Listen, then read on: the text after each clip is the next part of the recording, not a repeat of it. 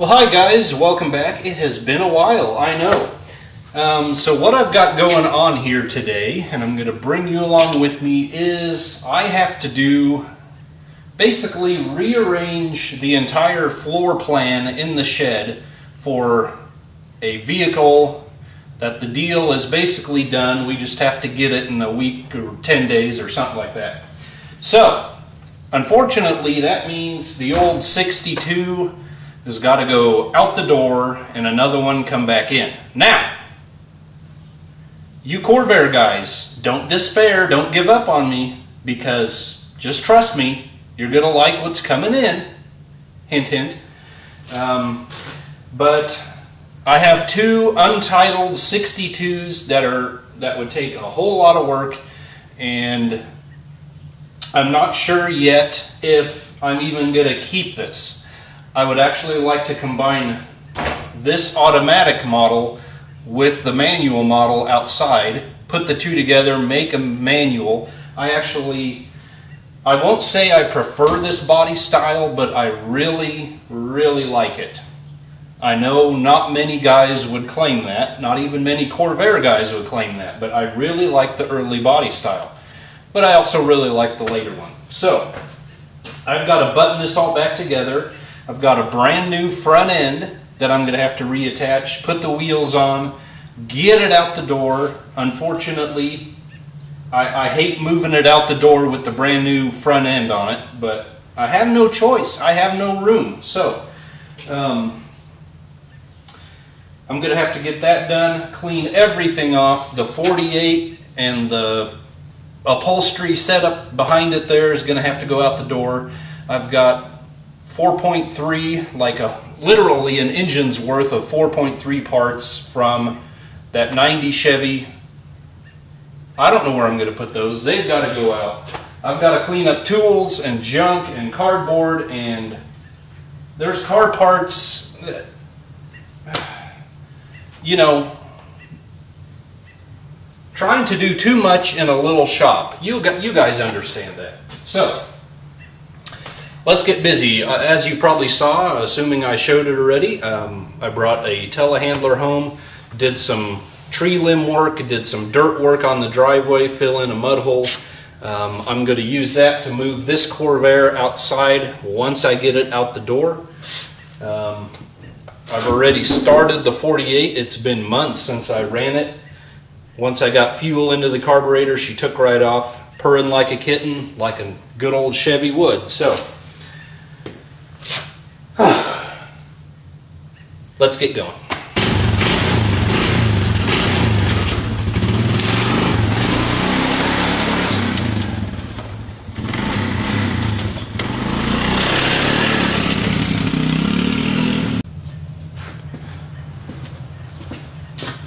You can see the state of my project here. It is just taken forever to get anywhere. But that's irrelevant.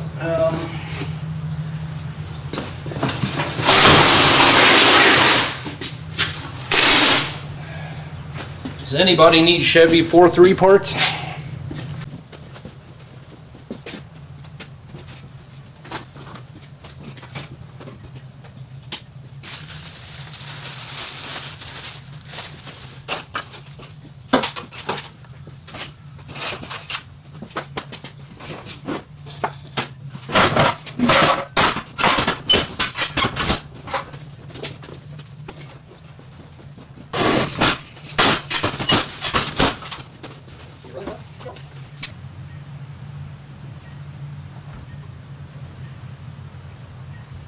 Break time!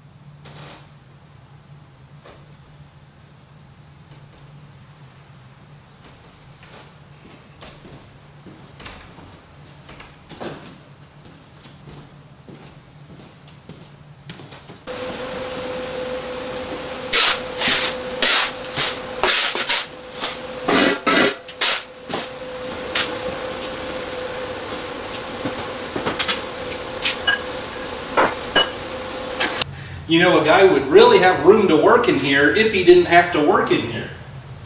I'm liking this. Got the 48 out, the table's out, sewing machine to the side. All the Chevy 4.3 parts are out. I have actually tried several times to buy older vehicles, the same year model. I was bidding on 3 different Astro vans, 1990 Astro vans at the same time. They all went sky high. Obviously, I'm not the only one trying to find a good used 4.3 6-cylinder. I'm just not interested in investing that kind of money in that kind of engine. I need to get back to it. You know, the most radical thing I can think of that I would love to do on that little pickup is put a 292 in it. That would be crazy. I would love it. Not even sure if it would fit lengthwise. I have a 250. You know, we could put a 4-barrel intake on it and either a 4-barrel carb or fuel injection. I don't know. A turbo. Hey, that'd be fun. All of these things have been done before. I've never seen it in that year model of a pickup. But anyway, now that I have all of that out, I am going to rehang the headlights on the front of the Corvair so they're not just laying out there like that.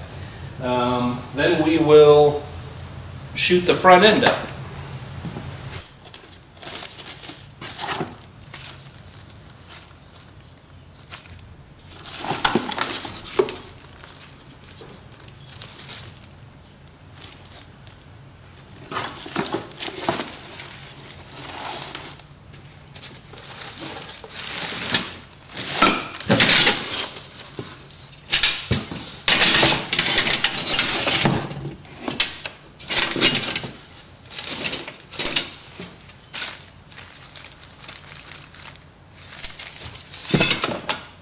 Okay, well, a bit of a mystery here, and it's been too many years for me to remember clearly. This is why you always take notes, take pictures, label bags, which I do. So, all of these are basically loose. I'm missing at least half of the adjustment screws, but I cannot find them. The only the only parts bag for headlights I find is for the bezels themselves that go over this. So I'm of the opinion I took the bezels off and this was all loose. I don't know for sure. But I do know one thing, if I took it off, I would have done this to it. And I do know a second thing, that this was a Johnson County car, so all bets are off. Anyway, I guess what I'll do at this point is just forget it. I'll disconnect the pigtails at the headlights, pull all of that off, throw it in a box, and we'll just leave it like that for now. A guy's got no choice. Alright, I've taken the little harnesses for the headlights out just to keep the sun and the weather off of them. No sense in getting those all, you know, corroded or old, weathered, whatever. So I've got to flip the front end around, end for end, because it's sitting in there backwards right now.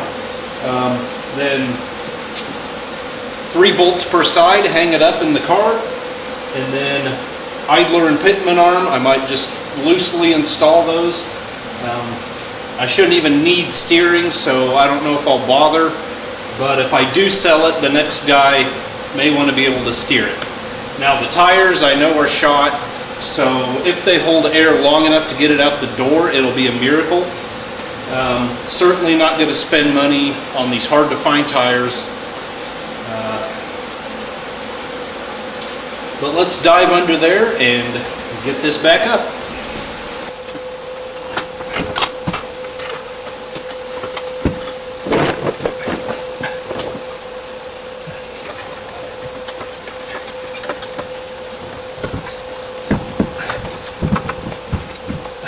Don't keep doing that. Yeah.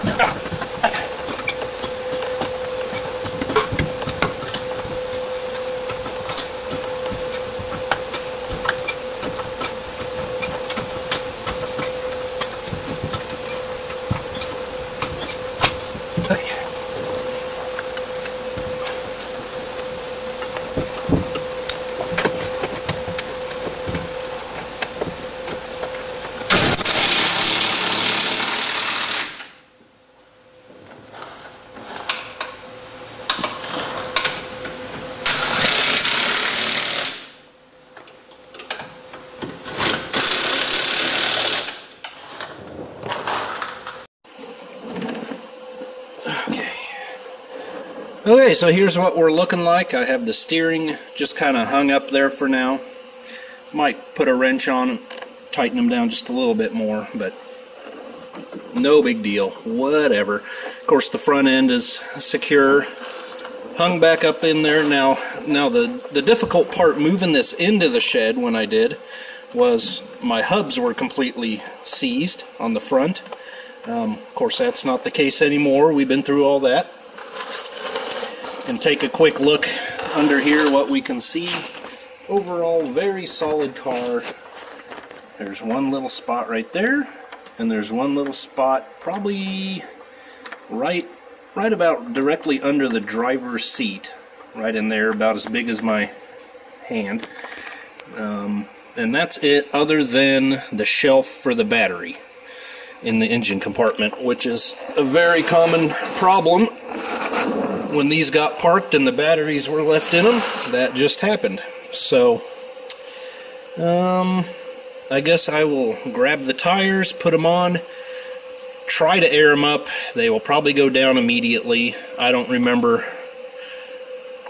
what went flat, and then we'll try to drag this out of here. Oh, how am I going to drag this out of here? Well, we'll figure it out.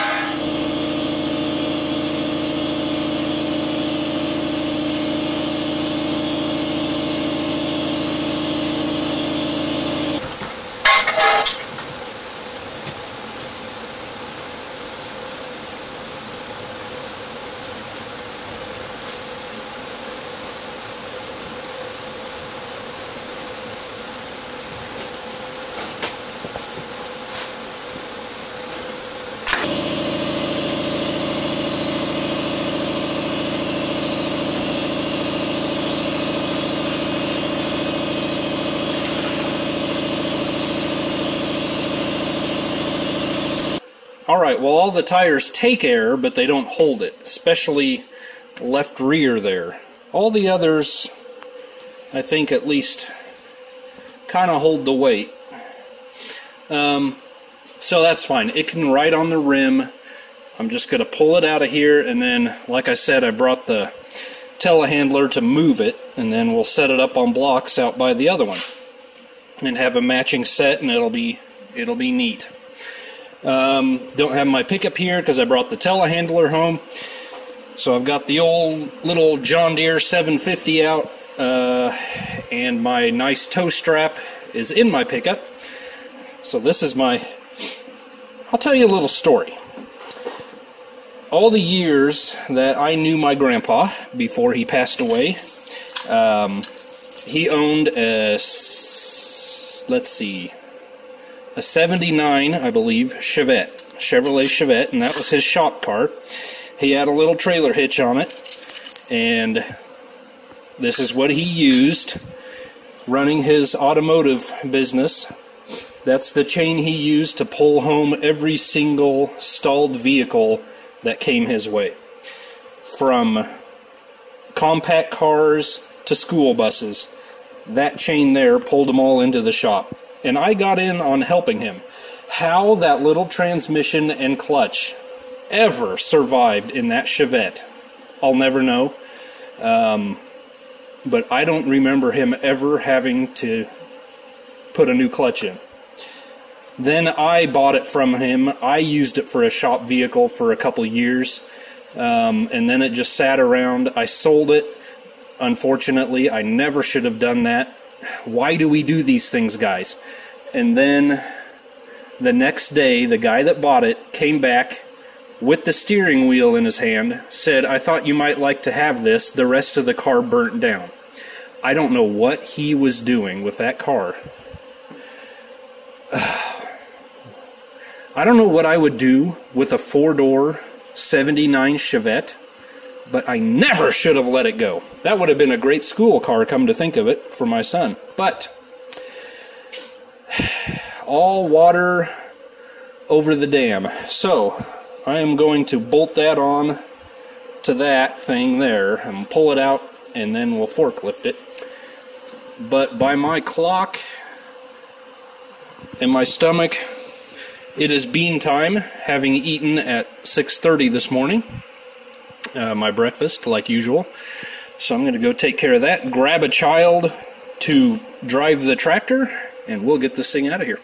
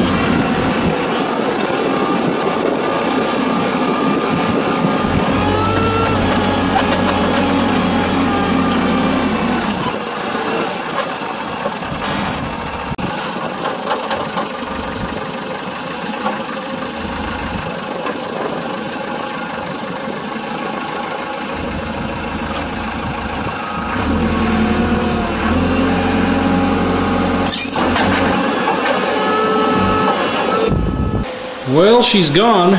From here on out, it's just cleaning up the perimeter, catch-all, throw junk anywhere I can fit it kind of thing going on here. Some of these things I can take to work. The radiator and the shroud and the condenser are all for my 86 GMC. I'll take those to work on Monday. I wonder if these stands that the Corvair were on were actually from work, and they've been here for years. Oh boy. Good thing I'm related to the owner, huh? And what else? This thing, do you know what this is? I built this years ago, never finished it naturally. Can you tell by the mounts there that go on here? So they go across.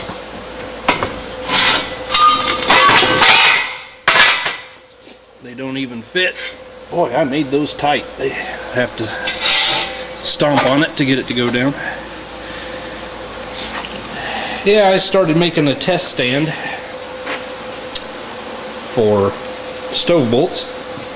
Those are actually marked 216. Looks like you'd probably have to have the bell housing on the back of the engine to use the rear mount there. It's the radiator out of the 63 C10 out back. And if I remember right, I have an ignition switch and the gauges and a choke cable on there, so I would really like to finish that project too and get this engine's from Wisconsin, that's from Kevin, and I would like to get that on something like this just for fun, maybe doll it up a little. Anyway, I'm going to start cleaning out. You don't necessarily need to see all this, and then this is where the 48 Chevy's going. This wall, another project I have wanted to do for years, is revisit this wall. Tear it out. This was a slap down, knockout kind of thing that had to go in quick. It's had several sizes of doors in it. It's had an old wood frame window in it. It's had it still has obviously, an exhaust fan in it. Termites have absolutely devastated the entire thing. I think the tin on the outside and this little bit on the inside are the only thing holding it together. Yeah. So I want to leave enough room and movable vehicles in here that hopefully when lumber goes back down enough to where I'm comfortable buying it, because I'm so cheap, that I can get treated lumber, maybe a walk-through door, because I would love one on this side of the shed. Do away with all this and tin it inside and out again, of course, and away we go. So that's another story for another day. Right now I'm gonna get to cleaning. So this spring I was doing some tin and some trim work up here, and I still need to cut a piece of wood and make a kind of a decorative corner in there. But for months now I have wondered, where is my Est wing or East wing, I don't know how you pronounce it, hammer, my good one. And I've even been at Lowe's or hardware store or whatever and have deliberated, man, I should just really pick another one up because I cannot find it. This is the original 283 out of was my grandpa's 65 convertible Impala, now my dad's. And so we're hanging on to that. I should probably rebuild it. But I was cleaning up and saw that down there. So evidently I dropped it and just grabbed another hammer in the meantime, and that is where it's been. Sorry, little fella, but welcome back. And by the way, I don't know how it's been where you live. Let me know in the comments. I think most of you have been in the same place as far as the weather goes. It has been incredibly hot here in Kansas. It came on early and it has not let up for 2 months, maybe over 2 months. It is just incredible. And bugs. I have noticed more insect activity this year than any other. Right now, here in the last couple weeks, I've got crickets all over the place, which they normally don't show up till in another month or two at least. Now they haven't been chirping, so I really don't know what they're doing. But for those of you who don't believe God moves with signs and wonders and gives us warnings, well, you just ask Pharaoh how that went for him.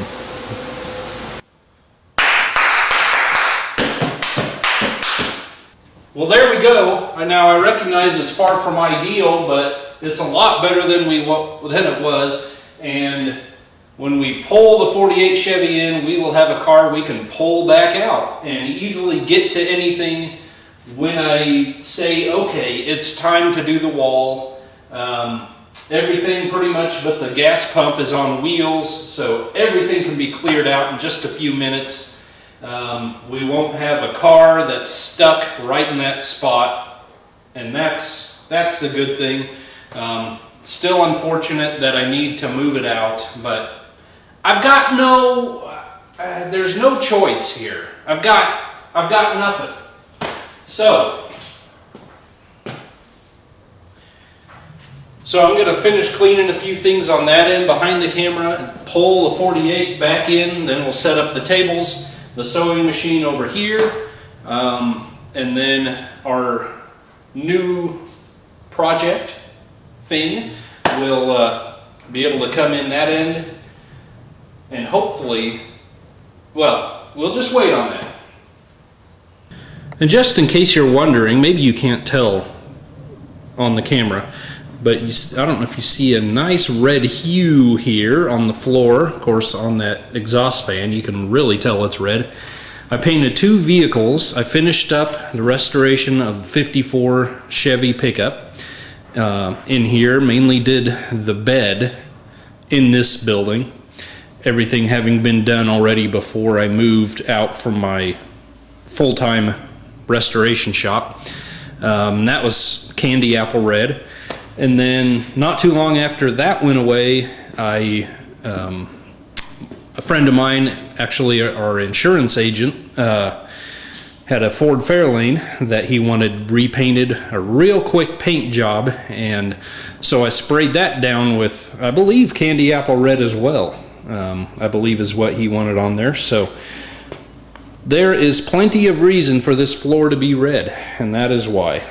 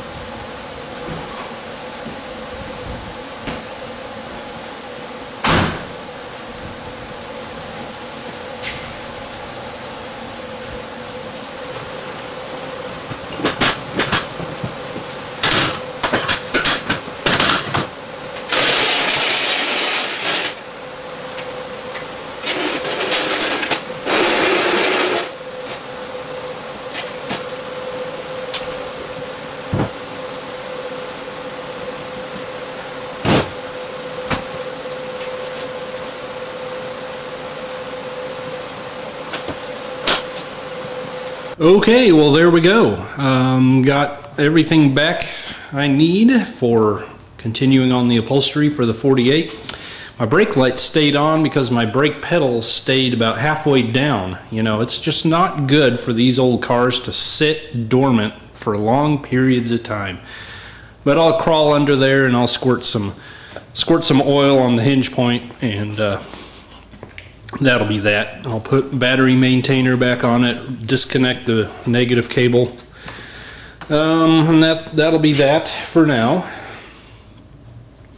And I can still easily get to it, work on it, and the great thing is if I need to get to something back there, then I can do it.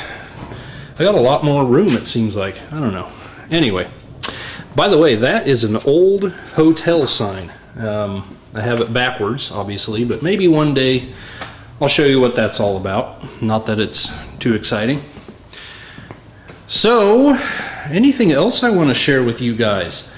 Obviously, I've got space here, and we will be bringing that project in. I've talked enough about that. Got a different pulley for my sewing machine. That just showed up yesterday, and I just kind of stuck it on the end of the shaft here. I haven't even done anything with it. But hopefully that's going to slow me down. Now that I'm almost done with the entire thing, no, I've got the entire front seat, the cushion and the backrest to do yet, but hopefully that'll slow it down to a much more comfortable speed. This video will be coming soon, I hope. What do you think? Guess I'll give you a little sneak preview on the base there. Matches the door panels. Anything else I ought to show you? I decided to put the sewing machine on this side because I have those things over there, and I just felt it might get a little cramped and crowded.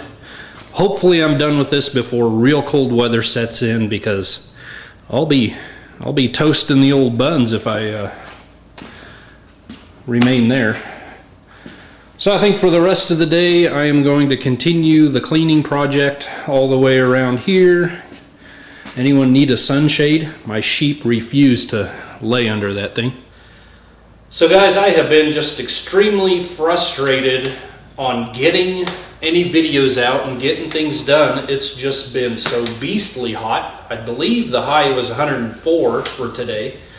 So it's a good 90 plus in the shop right now. So I'll probably go cool off a little bit and then drive the telehandler back to work. So, you know, basically what I'm saying is after working in it all day, I get home and I'm just not too excited about coming out to the shop and working in the same heat for another couple of hours. So I have here and there, and a video is coming soon with this. But I was hoping to get the entire front seat assembly into one video, since you've already seen so much of all the processes I do to do that. So, you know, that's kind of one of the reasons I decided to make this video. If you like just an ordinary guy just doing ordinary things and bringing you along, well, here you go. Let me know if you enjoyed it. If you want to come along with me on these again. I'm doing a couple of other things for videos, but they're just taking time, having to order parts or buy things, you know, and I don't always have the spare money to do that. So anyway, thank you so much for coming along on this one. God bless you guys. See you on the next one.